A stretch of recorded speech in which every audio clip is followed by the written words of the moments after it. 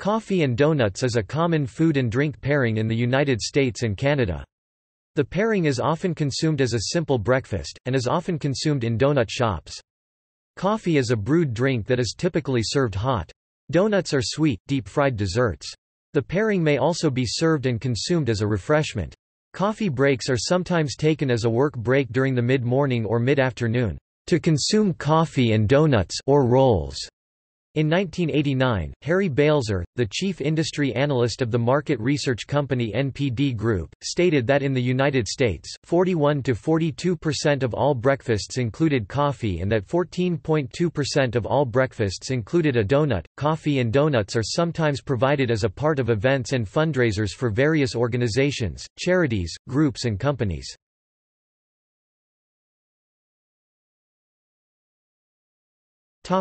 Companies.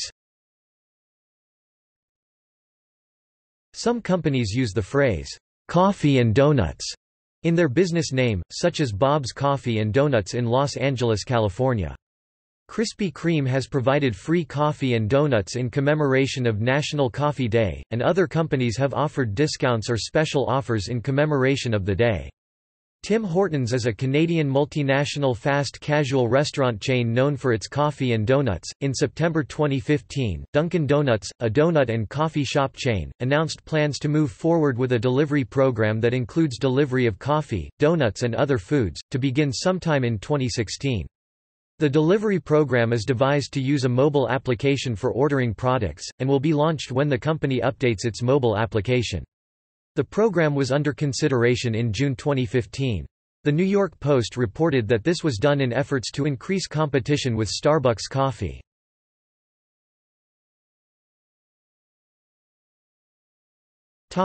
Properties. Coffee and donuts provide caffeine, and large amounts of fat and sugar.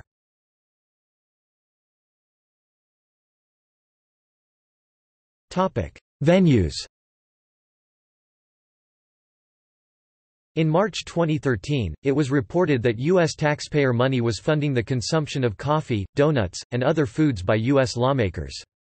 Coffee and donuts are commonly served at 12-step meetings, such as Alcoholics Anonymous.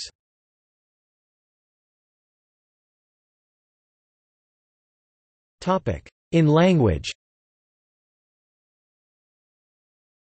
The English slang language terms, "coffee-in" and "coffee-in" have been used in the 20th century as a noun to denote a cup of coffee and cakes or donuts, such as that being the most affordable meal available in a diner or café, and commonly considered to be the office diet. As an adjective, the term, "coffee-in" was used in the 1930s relating to money, as in, "just enough to buy coffee and donuts," and in the 20th century as a term referring to things that are cheap, minimal, or second-rate.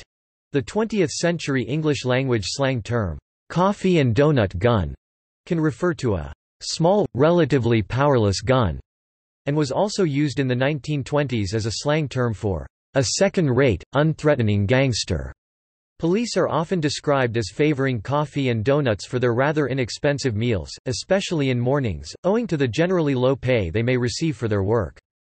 This is common enough for a trope dealing with cops in donut shops to have arisen.